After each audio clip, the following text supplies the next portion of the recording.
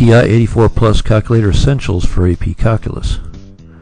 For my AP Calculus students, most of whom have a lot of experience with the TI Nspire calculators, I recommend using the TI-84 series calculators for different reasons, but one main reason. The things the calculators needed for are more easily done on a TI-84 series calculator. TI Nspire calculator, while a fine calculator, has layers of menus that take longer to negotiate and has numbers not quite so accessible. These things are: 1. Graph a function in any window. Know how to change the viewing window to fit the function. 2. Solve an equation.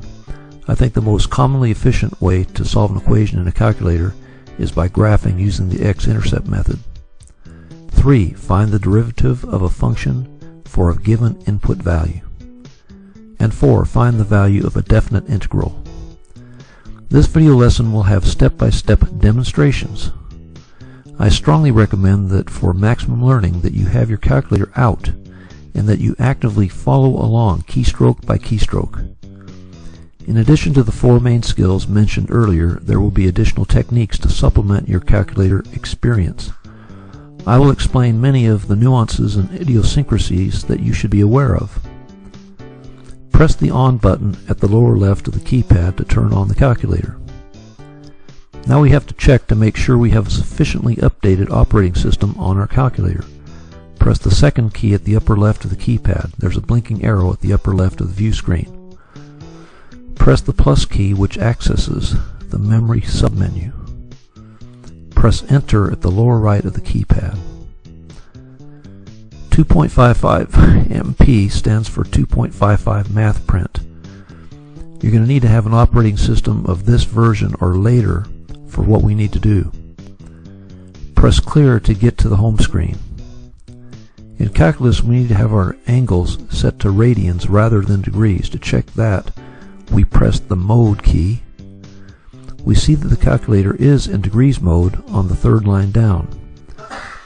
We use arrows to move the blinking cursor over radian on the third line down and press enter.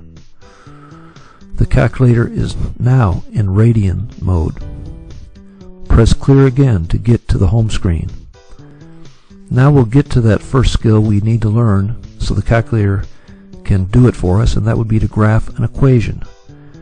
Press the y equals or function editor key at the upper left of the keypad. We are now at the function editor view screen. We'll now enter an equation: y equals cosine squared x. This is how we'll do this. We press the open parentheses key just above the 8 key, press the cosine key just above the open parentheses key, press the x or variable key just below the mode key, press the close parentheses key twice, and finally press the x squared key at the left of the keypad, which puts the whole expression to the second power. This is how you have to enter cosine squared x in the calculator to get a proper result. Press the graph key at the upper right of the keypad. Next, related to graphing an equation, we're going to change the viewing window. We cannot see the curve of the graph in real great detail, so we'll zoom in on this graph by changing our window. We'll try to change the window into this limited area of the graph outlined by the little red rectangle. Press the window key, the second key from the left on the top row of the keys. These values constitute our standard viewing window: x minimum of -10, x maximum of 10, y minimum of -10, and y maximum of +10. Now we're going to change the viewing window to get a closer look at the curve of the equation. We'll change x minimum to -1, x maximum to 3, y minimum to -1, and y maximum to 2. Press the graph key. We can see the critical values more clearly with this closer view. In addition to adjusting the window like this, there is the zoom box feature, which allows for closer inspection as well. To get back to a standard window, you can press the zoom key, then press 6 for zoom standard. This gets us back to our standard viewing window. Now we're going to look at the second required skill, and that would be to solve an equation. The equation we'll solve is this one: cosine squared x equals x. A great strategy for solving this or any one variable equation is to put each side in the function editor, each side of an equation in the function editor, as a separate equation or separate function. Press the y equals key. Since one side of the equation is already entered, that would be cosine squared x, we can enter the other side of the equation as the second equation in the line below in y2 equals x. Now we can press graph. We see the side for each function graphed in the same window. The solution to the equation will be the x value where these two graphs intersect. To better see the graphs of the functions, we go back to the window setting and enter the settings we had earlier. Those settings are x minimum of -1, x maximum of 3, y minimum of -1, and y maximum of 2. Press the graph key. We can see the point of intersection of the two graphs. And we can find that intersection by pressing the second key, then press the trace key. That's the key at the top of the top row, second from the right. Then press the 5 key. 5 is the intersection option in this Calc submenu. Press enter the first time, press enter for the second time, then press enter for the third and final time. This is the intersection, and the important number is the x value, 0.64171437.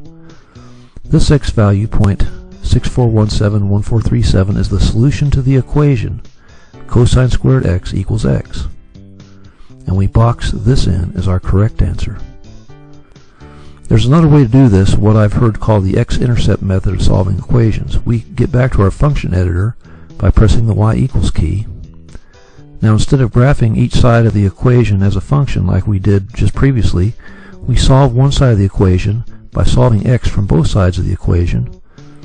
That equation is now cosine squared x minus x equals 0. Now enter this equation, now solve for 0, is y equals cosine squared x minus x.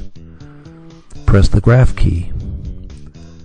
The x-intercept of the graph of this combined function is the solution to the equation. That's the x-intercept method. We find the solution by pressing the second key. Now press the trace key that accesses the Calc submenu again. Press 2 for 0. The cursor is blinking to the right of the x-intercept below the x-axis. There is the left bound with a question mark. Use the left arrow on the keypad to move the cursor a few strokes to the left over to the left side of the x-intercept above the x-axis. And now after having moved the cursor is blinking to the left of the x-intercept above the x-axis. Press the Enter key. Now we read right bound, meaning that the calculator is asking us to move the cursor back to the right of the x-intercept. Now we arrow to the right using the right arrow of the x-intercept. It should be just a few keystrokes. Now here's the blinking cursor to the right of the x-intercept. Press the Enter key. Now we see guess and the two inward facing arrows near the top of the viewing window. Press the Enter key this last time. Here's the solution, x equals 0.64171437. So this is a very good method, the x-intercept method. Now we're going to learn the third thing on our list, and that's how to find the derivative at a point. We get to this home screen by pressing clear. We're going to solve this problem for the function f of x equals x over x squared minus 3x. Find f prime of -2. In other words, we're finding the first derivative function, then plugging in -2 for x. To find the derivative at a point, we press the Math key. This is the Math submenu. We can scroll down with the arrow down to see all the 12 items on the submenu. This is the item we're interested in, item 8. Find the derivative at a point. Now later on we're going to get to the definite integral number 9. Press 8 for end derivative. This is the end derivative display. The cursor is blinking here in the denominator of the ddx. Here we enter x by pressing the x or variable key right below mode. Now the cursor is blinking here in the function area. To enter our function, we'll get the division bar by first pressing the alpha key. We see the alpha blinking in the function area. Now press the Y equals or function editor key at the upper left of the keypad. This is the MathPrint division submenu. The keystroke sequence is the alpha key, then the Y equals key. Press the Enter key. This is the fraction template ready for us to enter the fraction. And in the fraction template we enter x over x squared minus 3x. And we arrow once to the right, and the cursor is now blinking here at the very right. Enter the input we wish to evaluate, and that would be -2. Make sure you enter the negative sign here in the lower right of the keypad, right below the 3, instead of the minus sign at the right of the keypad. It makes a big difference. Press the Enter key. This is the answer, -0.04000000, etc. 16. This is f prime of -2. Now this last part, the 1 and 6 after 9 decimal places, is a rounding error. This really amounts to 1.6 trillionths. This is a TI-84 and TI-Nspire idiosyncrasy, these rounding errors. To place the answer into fractional form, enter -0.04, press the Math key, press the Enter key. This converts the decimal into a fraction. Press the Enter key again, and this gives us our answer. And that answer in fractional form is -1/25. This is the slope of the curve where x equals -2. Here's another problem. For the function g of x equals x times the square root of quantity 2x squared minus 7/4 x, what is the equation of the tangent line where x equals 4? What do we need to solve this problem? Well, we need two things, a point and a slope. To get our point, we will plug our input value 4 into our original equation. And I'll show you a good way to do that. First, press the 4 key, then press the STO key at the left of the keypad, and STO stands for storage. Then press the X key, press the Enter key. Now the value of 4 is stored for X. Now enter the function. Use alpha, then the Y equals key to access the fraction utility. Press the Enter key, and our output value, for an input of 4, our output value is 20.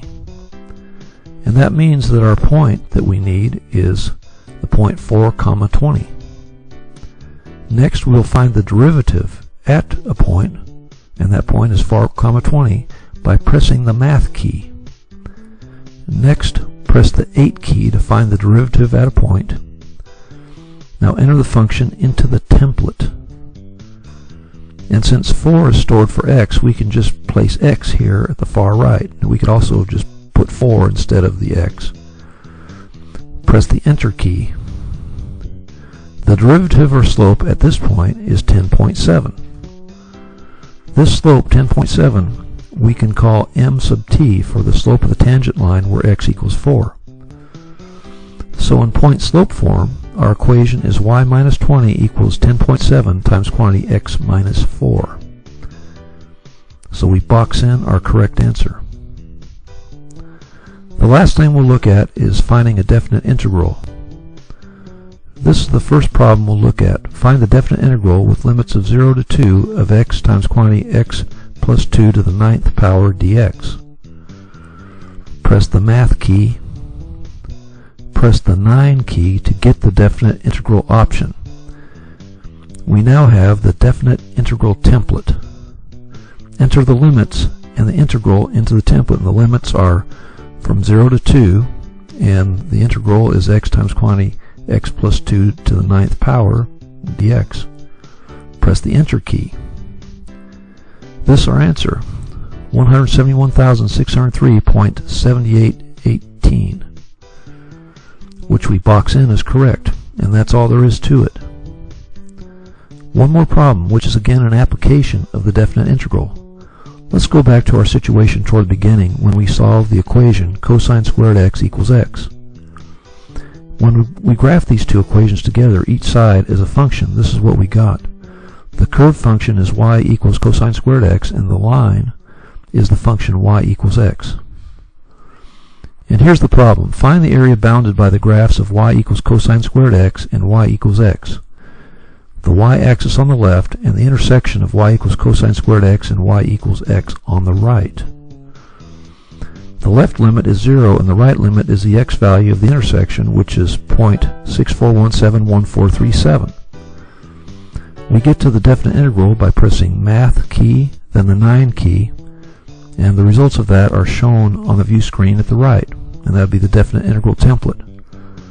Here's the integral entered into the definite integral template. That's dx on the right, and I rounded the 0.64171437 to just 0.642 to make more room to get it on the view screen.